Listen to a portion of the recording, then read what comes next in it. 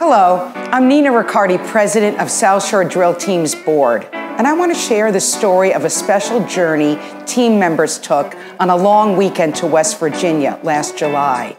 2 years ago, the town of Buchanan won the bid to host the World Association of Marching Show Bands competition.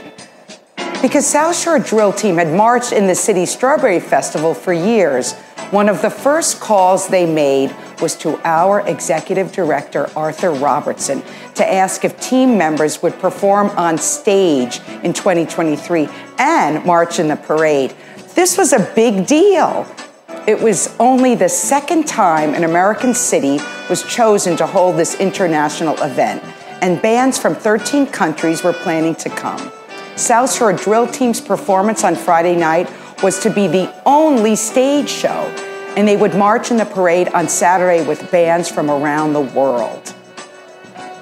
Sadly, the trip began on Thursday, July 20th, with the team's older members paying their respects to alum Tyrone Moore, age 25, who was fatally wounded at a July 4th gathering. He last marched with the team in 2021. The young people went to Leak & Sons Funeral Home on Cottage Grove for 15 minutes at the 9 a.m. wake. This tragedy is why the team always prefers to take the youth out of town over the 4th. It's a particularly dangerous holiday in the neighborhoods where they live. The 10-hour ride to West Virginia began soon afterwards. This was the first 4-day trip the team took since 2019, and many of the newer members had never been on a long weekend trip.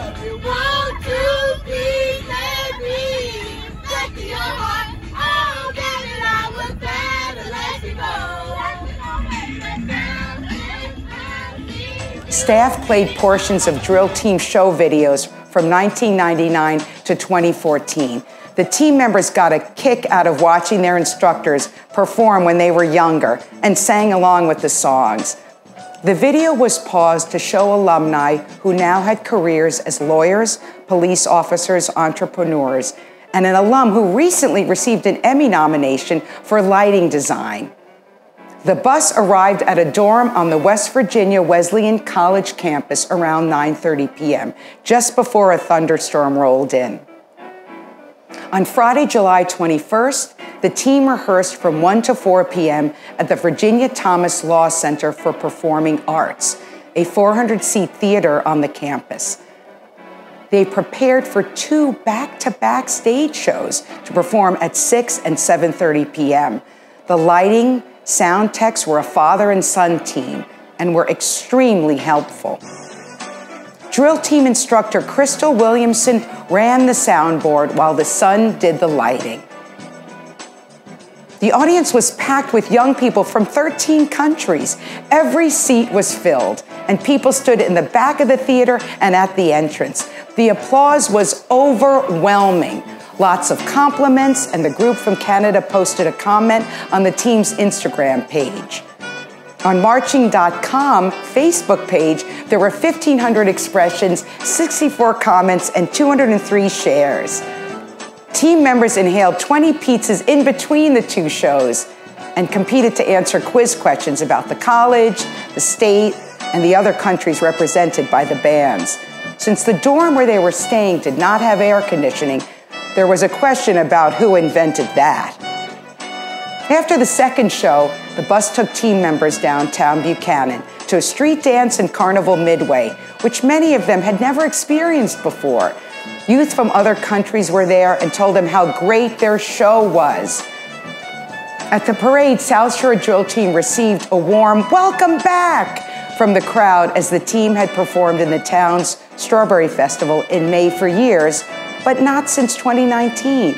There were 18 bands in the parade. Groups from Taiwan and Switzerland both played John Denver's song about West Virginia, "Take Me Home, Country Roads." Bands from Honduras, El Salvador, and Japan dressed in colorful native costumes. Dinner, and then time to relax in the evening.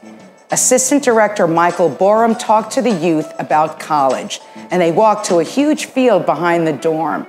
Members could choose to play football, baseball, or volleyball, and the area was big enough to pay all three simultaneously. Those who didn't want to play watched and walked the bike trail. Despite their busy day, they played their hearts out, running full speed for every ball. You know, travel's costly, and a 4-day journey is very expensive, paying for transportation, lodging, and meals for 50 youth and their instructors. But the value for these young people is priceless. They learned a lot. They met youth from across the globe, and they bonded with their teammates. The trip was funded by contributions from folks like you who understand the importance of these youth seeing the world beyond their neighborhood. Thank you for making this possible.